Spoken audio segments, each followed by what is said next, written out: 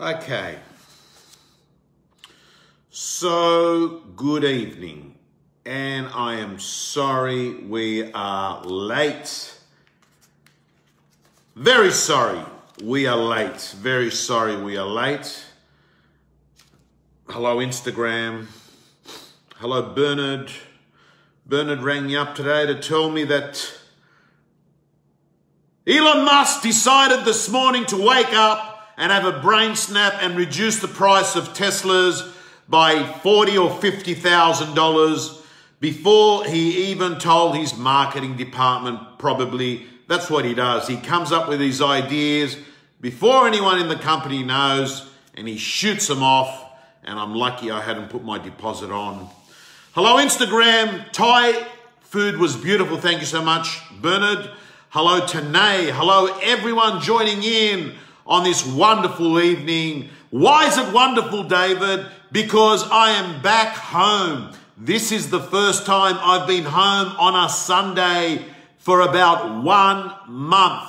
I have been working every day of the week when I include Sunday as a travel day. Good evening, Tim. How are you? Good evening, everyone.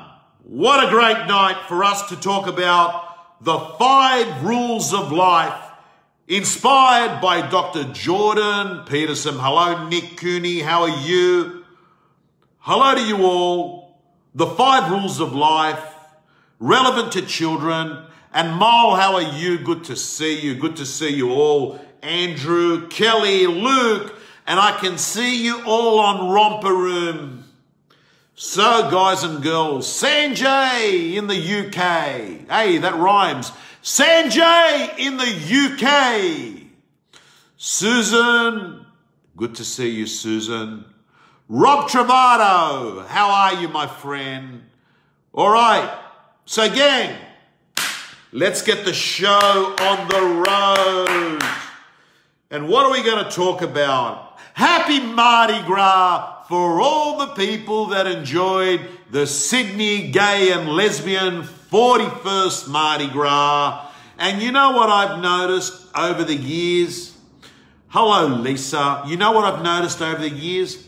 All these people that used to make funny gay jokes, you know, sissy there, those little quiet condescending jokes, all of a sudden it gets nice and acceptable and trendy, and they join the bandwagon, particularly the ones that decided commercially it would be good for their business when the yes vote was happening, and all of a sudden they actually would go off and they would put everything in their business with that beautiful rainbow color, you know, saying yes, yes, yes. The same people who only maybe a few years earlier would be making snickering, discriminating remarks. So a little bit about gay people since we are in that week. So I have been gifted with, at a young age, having a close friend of mine who, like I'm talking early teens, came out of the closet, and I was friends with him before I knew he was gay. So I got actually a very good education experience that gay people and non-gay people are exactly the same people. Some people drink red wine. Some people like white wine. Some people are vegans like Susan. And some people eat meat. By the way, if you're Greek Orthodox, do you realize that today is the last day that you can eat meat for 40 days? There is some religious education. I was informed that today when I went to church, and I went to Rookwood Church, the cemetery. There's a Greek church there, because I can kill 2 birds with 1 stone and spend time with my brother where he's been buried. And then the church is actually only 30 meters down the road. So it's a good ritual for me on a Sunday now. But getting back to the thing about gay people and non-gay people being the same people. So, yeah, I just find it ironic that and I've noticed it, some of the people that I used to be, that I would call, that would be homophobic, when it actually became cool, trendy, commercially a good idea to change their website, put the yes thing there, they jump on there. But I just say to you, it really makes no difference whether someone is gay, straight, transgender, black, Indian, Muslim, Orthodox, Buddhist, Catholic, I don't know, a Hindu gay backgammon player is no different to a agnostic bisexual checkers player. The point I'm making is there are better things to worry about in life. So let's move on. And actually, I think the Mardi Gras is on TV now that I think about it. Someone said to me it's on SBS tonight. Anyway, what was the theme? The news said fearless. Fearless. I like that. Fearless. Not giving a fuck about things. That had a good, yeah, I like that. Fearless. Yes. I think that will be the tone of this podcast today. Pretty much everything I do. Fearless. Not caring too much about the views and opinions of others, particularly when they're not paying your mortgage. So, gang, the 5 rules of life. 5 rules of life. Hello, Cesar. Hey, I want to come and speak in Turkey. You sent me a note. I'd love to come and speak in Turkey. So, rule number 1. So, Jordan Peterson, he's one of my favorite authors. He's a psychologist from a university in Canada, and he has written a book called The 12 Rules for Life. Highly rate him, highly intelligent, positive, inspiring, yet intelligent, not rah-rah, substance to him. Really like this guy. And what I'd like to say to you is that 5 of my rules have been inspired out of his book, The 12 Rules of Life. But by the way, he has actually become famous, not so much because of the 12 Rules of Life, but because he basically said, hey Jim, how you going? He basically said at university, they were making him change the language he was going to use. He was not allowed to go in to a class and say he or she, that he would have to say the words they. And he said, I will not change my language. So if you want to watch some good interviews, watch him speak to Kathy Newman. So Google Kathy Newman, Jordan Peterson interview. Outstanding to watch. But let's move on to rule number 1. Rule number 1 for the 5 rules of life. And I adore these lives. And, I do my best to live my life with these 5 rules. Rule number 1 is this. Care for yourself the same way you would care for a loved one. Care for yourself the same way you would care for a loved one. Think about that one. Here's the deal. What I'd like to say to you is that most people will care for someone that they love more than they'll care for themselves. Now, if you're on an airplane, you'll notice the pilot will tell you if there's an emergency before you go up and help anyone else. What you need to do is to pull your oxygen mask and help yourself. Because without helping yourself, you can't help anyone. So rule number 1 is care for yourself the same way you'd care for a loved one. So basically what we're saying is, if you try and save your kid, but you don't save yourself, what's going to end up happening is the kid's going to die as well, right? So I've got to share with you a research study that was done on people that have had kidney problems, and they have dialysis for 3 times a week. See you at Bentley. Yes, I will see you at Buxton Bentley soon. I will tell you. So what happens is, picture this. People that have kidney problems, they will have a dialysis 3 times a week for 6-7 hours. They'll sit at a hospital, right?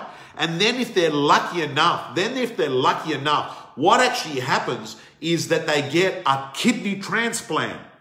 And what happens is this might take 6 years or 7 years to get. So picture this. These people have gone through hell. They have been going in 3 days a week, getting blood dialysis for their kidney. Then they get a transplant. Hey, Aaron, then they get a transplant. And what actually happens is this. They're lucky. They win the lotto. They get a transplant. Guess what happens? They're told, hey, Mike McCall, let me just say to you, my friend, if there's a guy on Facebook or Insta you want to follow Mike. I'm not going to go into it, but that man has shown me kindness times 10x. He knocked me off my feet. International Realty, I think the company is. Mike, can you confirm that it is? And anyone on Insta or Facebook, follow this guy.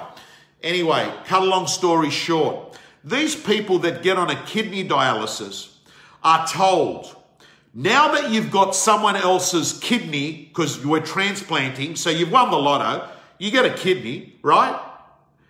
You've got to take anti-rejection drugs, right? And guess what? Most people, after they've gone through all of the hell of having a kidney transplant, years of suffering, are then told, you need to take anti-rejection drugs. Very simple. And guess what happens? They don't take them. Yet the same people in a clinical trial, they were tested, people that were told to take drugs for themselves versus giving their pets food. They give their pets food. They give their pets vitamins, but they don't look after themselves. Hey, Shane. So guys and girls, what does that say to you? That as human beings, I know we think about self-interest, but I've got to say to you that a lot of people deep down will care more about something that they love than themselves. And what the rule is, show the same love to yourself. Show the same love to yourself. And for me, look, I've got to learn, and I'm learning slowly, because over the years, people want to get a hold of me more because my whole business is built on myself. I don't own a McDonald's franchise or an Apple shop or something that I can outsource to other people. It's me. It's me coaching. It's me auctioneering. It's me speaking, right? So at the end of the day, I have to learn to say no more often, because what actually happens is, like, I want to show love to a lot of people, but every time I say yes, I'm potentially saying no to myself, and you may be in the same boat. So rule number 1, care for yourself the same way you would care for a loved one. Rule number 2, the wrong companions drag you down. Pick your friends wisely. I'll say that again. The wrong companions drive you down. They drag you down. Pick your friends wisely. I like that. Panos would like it, has a nice ring to it.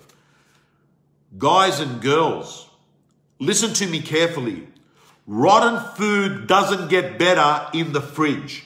I'll say it again. Rotten food does not get better in the fridge.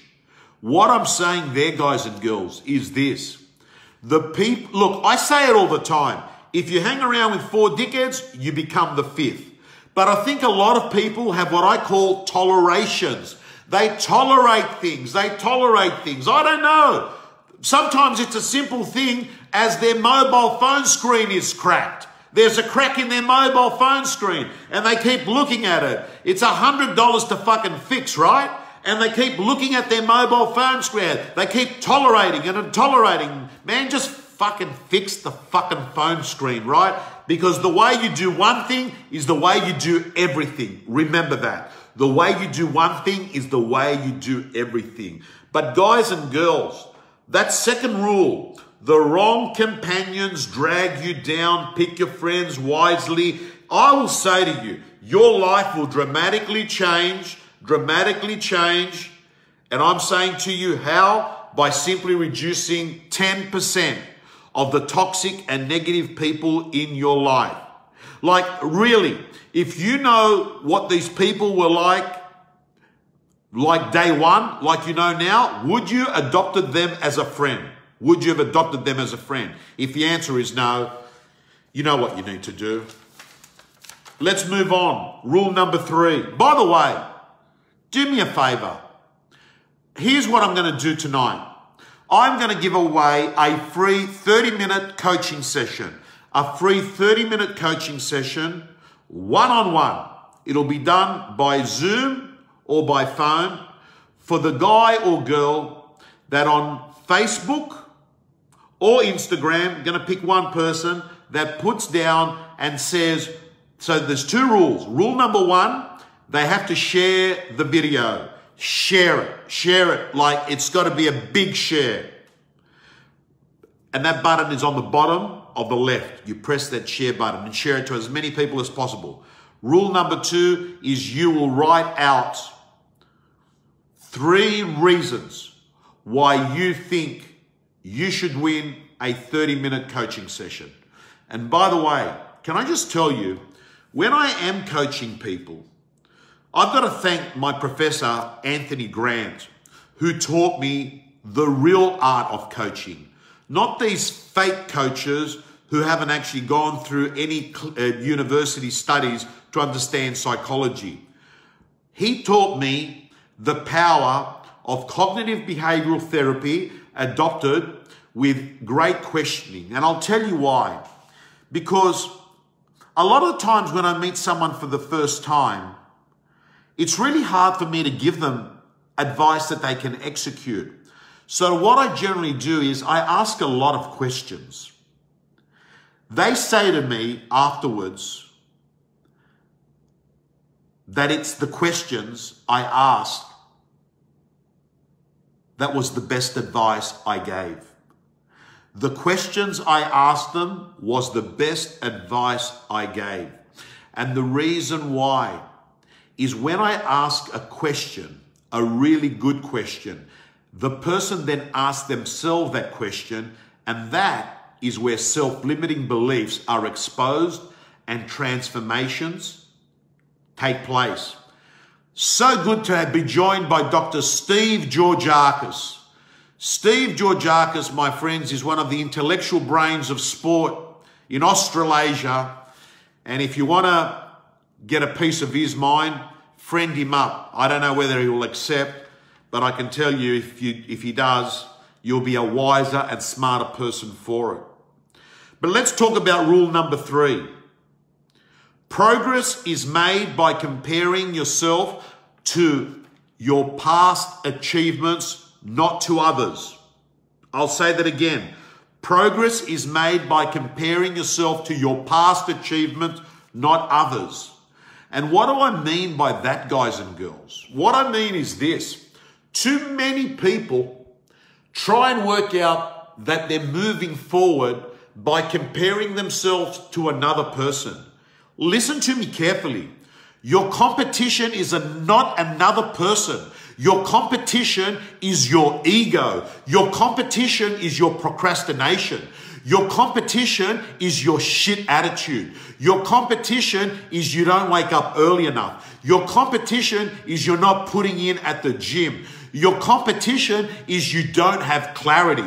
Your competition is you've got a shit diet. Your competition is you haven't mastered your art. Your competition, guys and girls, is you've got no sense of urgency. Your competition is the person that's looking in the mirror. So that's rule number 1. Rule number 2 is this, that when you compare yourself to another person, in the world that we operate in that has a social media so intertwined in us, what we're actually doing is comparing ourselves to fakes. Because let's be quite honest, that most of the people that take a selfie sitting in a restaurant looking like really happy, hey, guys and girls, let me tell you, that is like 1% of their real life. And man, may I say to you, they may have spent 20 minutes getting that photo looking fantastic. And can I say to you, they may have a smile on the face for the 1 second the camera's gone off, but you might not see the depression that they've had for most of the week. So please don't compare yourself to something that is a fake world. Because I have to say to you, there's a term that I've talked about before. It's called milkshake duck. Milkshake duck is people that create a life better than what it is on social media. Real lives and social media lives are generally not the same lives. And the other reason why you shouldn't compare yourself to other people is very simple. That you don't take into account the same variables. You're not taking into account their experience, their tenure, their location that they're working. You're not taking into account all these other factors. So for God's sake, never ever compare your chapter 1 to someone's chapter 10. Hello, Jonathan. Let's move on. Rule number 4. Rule number 4. The world is full of injustice and terrible things happen to good people. I'll say it again. The world is full of injustice and shit things happen to good people.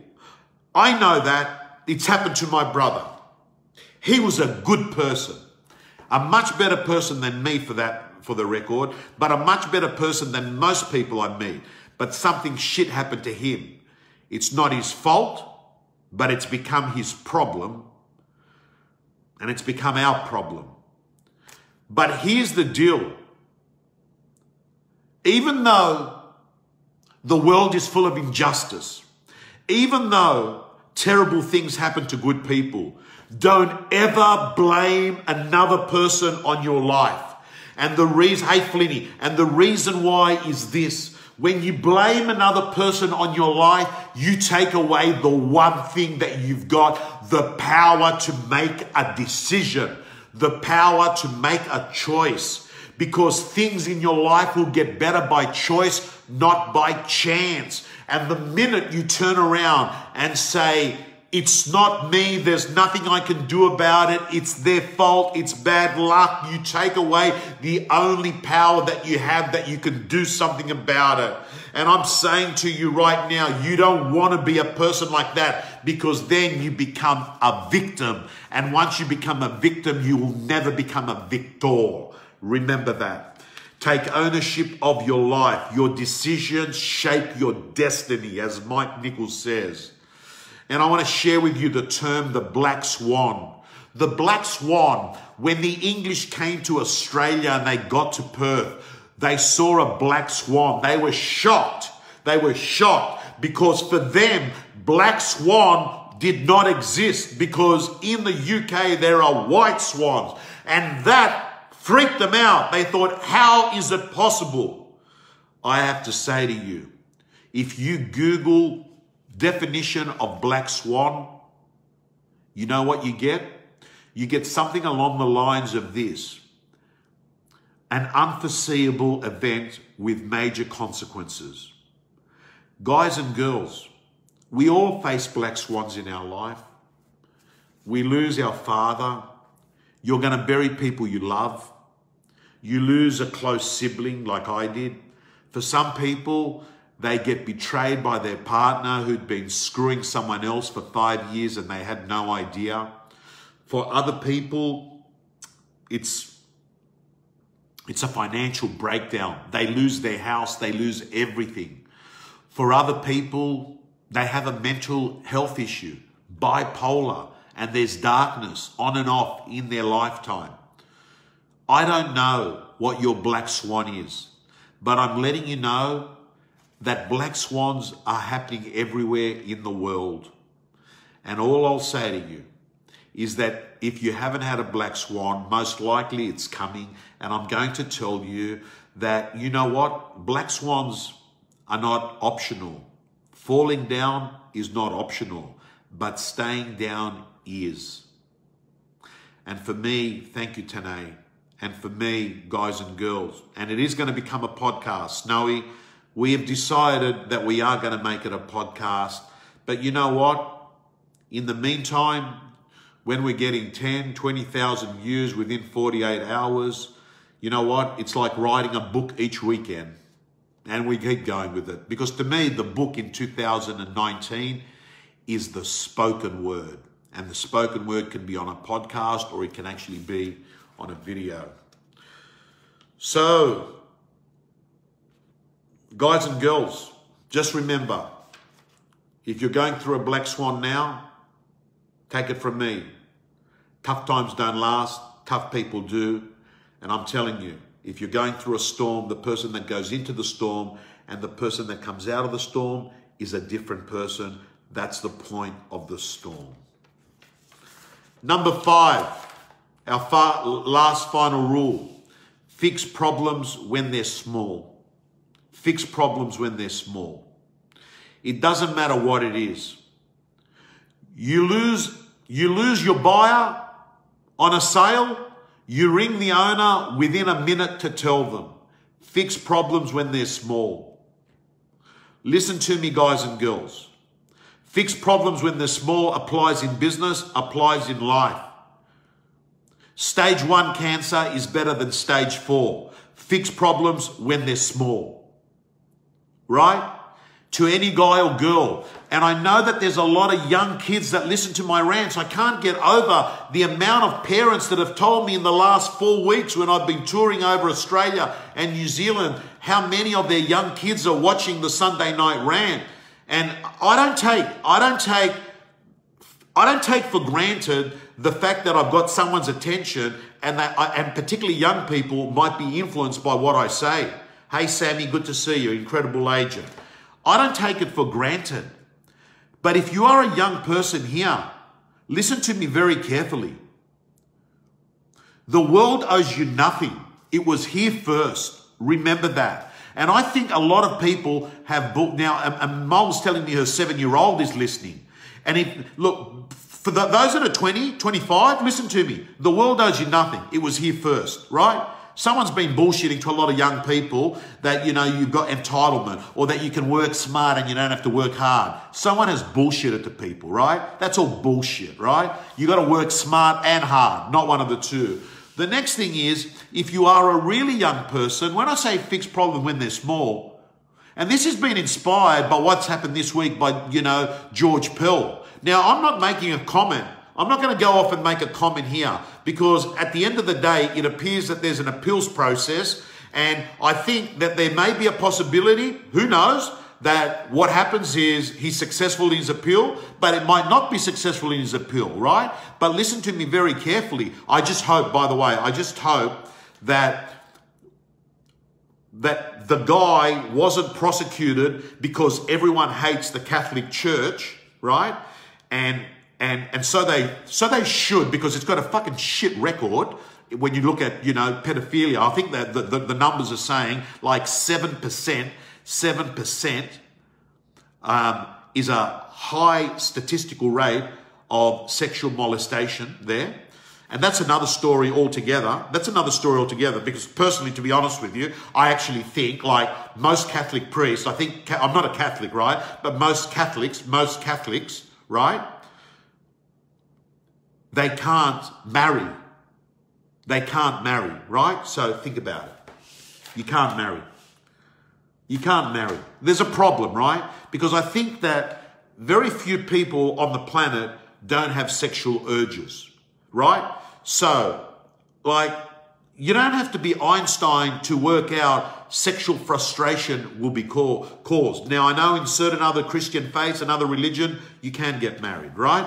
But anyway, put that aside. I really hope that the guy George Pell isn't copying it because everyone hates the Catholic Church and they thought, you know what? You were responsible because you turned a blind eye to stuff and you were a leader there. So what we'll do is we'll mail you here, right?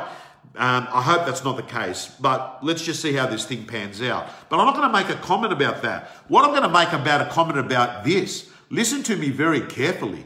If you're a young girl or guy, like your 7-year-old that Anmol has just told me has been listening, if you're a young kid, 7, 10, 15, 18, I don't care. If you're ever a young kid, you don't wait 20 years or 10 years or a week to tell your mother or father that someone touched you and you know it's wrong. You did nothing wrong. The person that touched you is the monster. They're the bad person. So you've got nothing to get scared about, because the whole world, the police, the fireman, the FBI, everyone is on your side. You've got nothing. And what has happened is a horrible monster has actually touched you. You've done nothing wrong. So what the problem is, when you don't fix problems when they're small and you report it like the same day, what actually happens is bigger problems happen. And I've got to tell you, that's what I think's gone on with, a lot of people that end up committing suicide. I think what happens is that they've kept things inside. They created a story. I was responsible. I'm complicit. I actually caused it. I'm part of it. I'm isolated. I'm suffering desperately in silence. Hey, guys and girls, it doesn't matter what it is. A leaking roof, if it's raining, fix it when problems are small. If you've got a fucking lump on your breast, trust me, stage 1 is better than stage 4. If there is a problem with your vendor and you're not getting buyers coming through, right? You don't wait 3 weeks to tell them, hello, Mr. and Mrs. Vendor, we have a problem. I've got to say to you guys and girls, you tell them straight away, Mr. and Mrs. Vendor, it's been 4 days. I'm getting concerned. No one is looking at this property. Even when they come online, they don't bother to go to the next step. It's either your price is too high or the marketing is poor. And I'm getting worried because we're about to move out of the sweet zone into the stale zone. And I don't want to be like a car on a busy road, sitting there like a lemon that everyone goes past saying, shit, there's a problem with that. So guys and girls, as I finish here, I'm going to say thank you so much. Do me a favor, guys and girls. I am going to give that prize. We're going to give the prize out next week on the Sunday Night Rant. We'll announce the winner. And what I'd like you to do is you've got to share it. If you're on Instagram, you tag someone. I want to get some good share of this video. Why? Because I think the 5 lessons that we covered today were extremely useful for people that were young, old, in real estate, not real estate. Guys and girls, I'm so happy to be back in Sydney. Have a great week. God bless you.